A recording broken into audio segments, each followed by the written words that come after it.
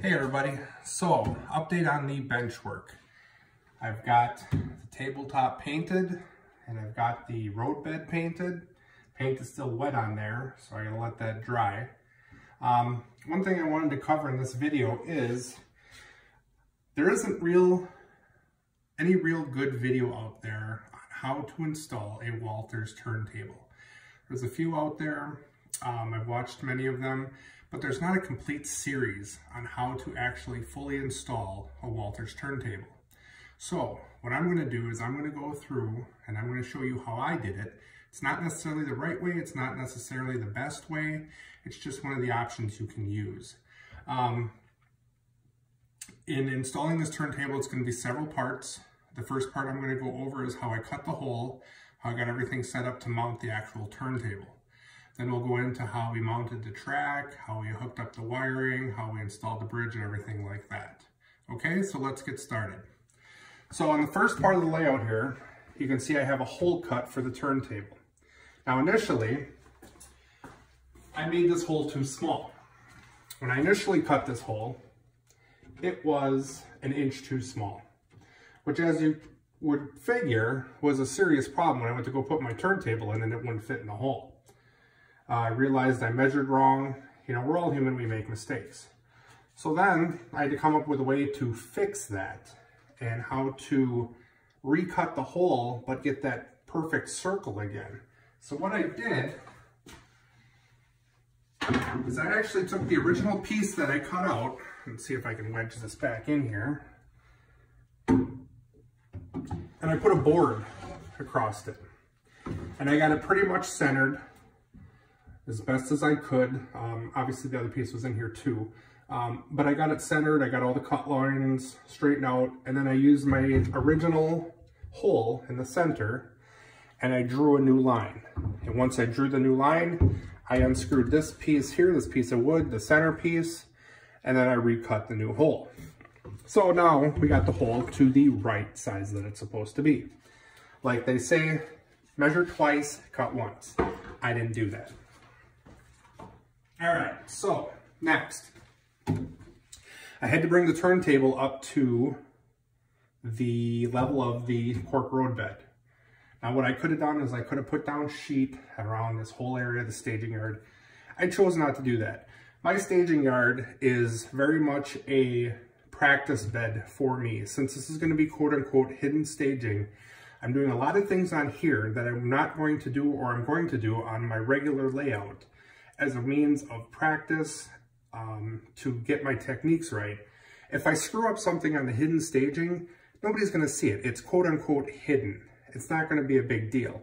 So if I practice here, then when I work on the real layout, I know what worked and what didn't. So let me grab the turntable and show you what I did.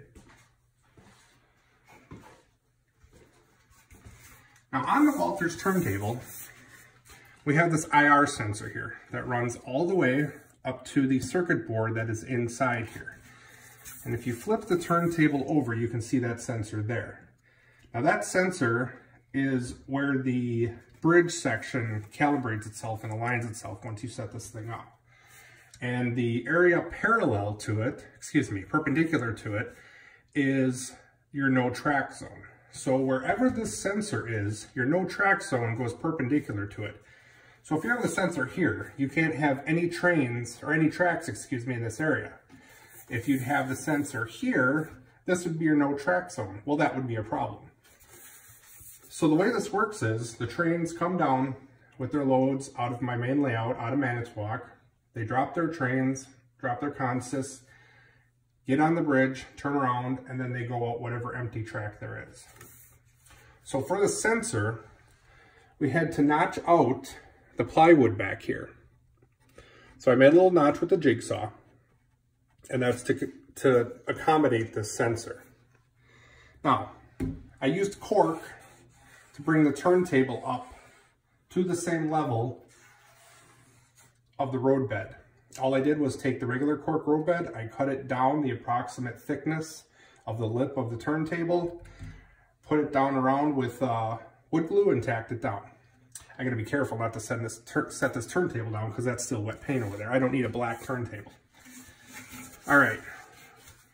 On the bottom of the turntable, we have these mounting pins that go all the way around. Now, some of them you won't be able to use, or at least I won't. The one where the sensor is, there's no way. I mean, if you look at that really closely, you can see where the sensor is, you can see where the mounting pin is. You can't really get a screw through there and drill a hole and still have wood left to really mount that. But one pin out of, I believe, 8 is not going to be a big deal. And besides, I'm going to glue and screw this down, so we won't have any issues there. Now, what I did is in the cork road bed, I took chamfer bits, and I chamfered out all these holes. These are where the mounting pins sit. As you can see, I do have a screw hole back here, but I'm not going to be able to use it to mount the turntable. And I won't be able to use the one up here and the one over here. I think there's another one. Not a huge deal. Like I said, I'm going to be using the screws and glue to hold this down. I'll put weights on it. We're going to use a latex glue. So everything will be firm and in place. Now, if you go underneath the layout, I did the same thing. I used a chamfer bit and I cleaned out all these holes just a little bit. This is 1/2-inch plywood. I did not go all the way through. I went about 1/4 of the way through. So what that allows is that allows for when you set your turntable in. Let's go ahead and set this in. I might get a little paint on one of the mounting pins, but that's okay. So we're going to set it in. Get it lined up. Try not to get paint on myself or the turntable. Now it's not all the way down, but it's down, okay? As you can see, we got a little gap there for the IR sensor.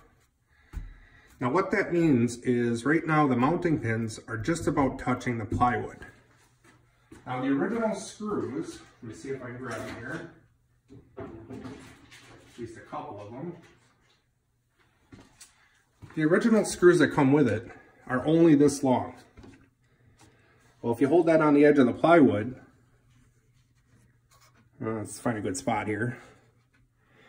You can see that if we mount it with the washer and the screw, we're not going to get through. Well, by cutting out that 1/4 inch and bringing that screw up, we're able to grab onto that mounting pin and lock on. I didn't feel comfortable just gluing this in because it could still move left to right or something like that. So with using latex glue, and we'll be using about 6 screws to hold this in, we'll be good. It's not going to go anywhere. And if I ever have to take it out, latex glue, we get a blade under here, a putty knife or an X-Acto blade, we can pry that glue loose and pop it out. Anything else I wanted to cover right now? So, like I mentioned, we got the no track zone, and we got the bridge and everything like that. One of the crucial things that you have to do is, see, I did get a little paint on there. Not a big deal, not the end of the world. One of the crucial things you have to be careful of when you're installing these turntables is, one, do not get any dirt inside this hole. As you can see in there, there's metal contacts. So when you're building your layout, my suggestion is keep this turntable out. When you're creating dust, when you're sanding, when you're doing any type of work that's going to create dust, keep the turntable in its box. Don't have it out.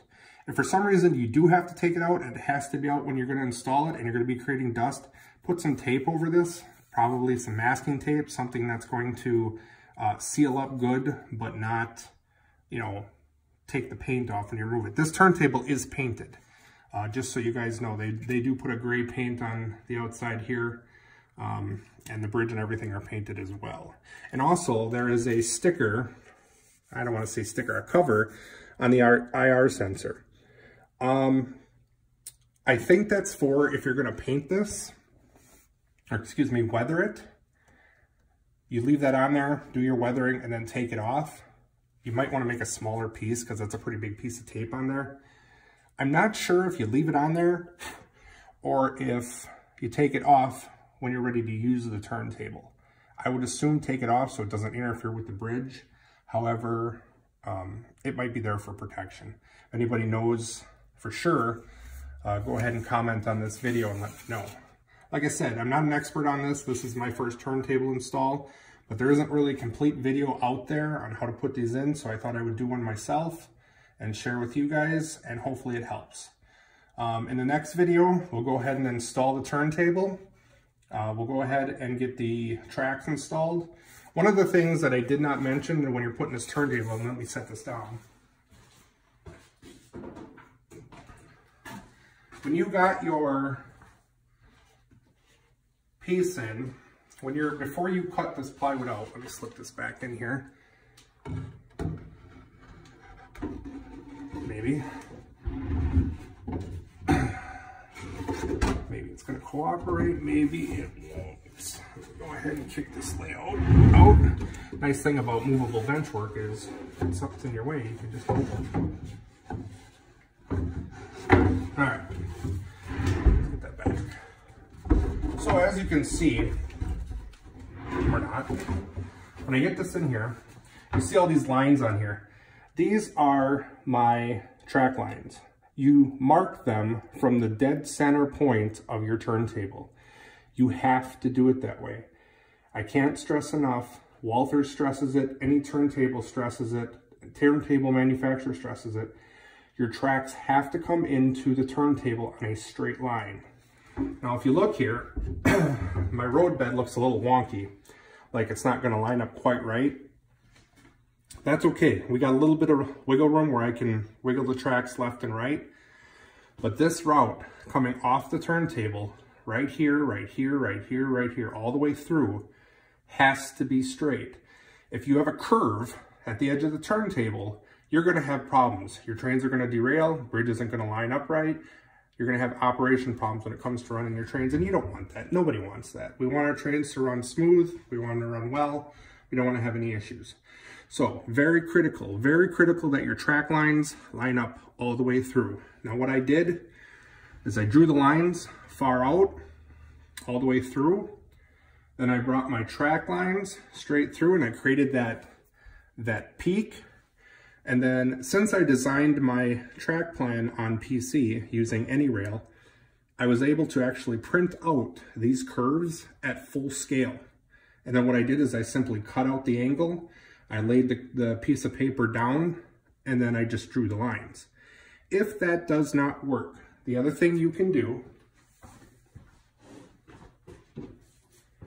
and I've seen this on Model Railroader, MRVP, some other websites, take a piece of this hardboard, tempered hardboard, start at your straight route, and then curve it into the other route. Now it's not going to be exact, but no railroad is. So just meet the two together, get that nice gentle curve, and then either you draw the line if you can, or have somebody draw the line for you, and that'll give you that nice easement in there. I think my curves on this outside track, I think the radius is 19.5, might be slightly under. But obviously it gets lower as it goes in, with our center being straight. So that's it for this installment of this video. If you have any questions, go ahead and leave a comment. I'll try to answer it if I can. Like I said, our next installment, we'll install the turntable physically and we'll start setting up the track. Thanks for watching.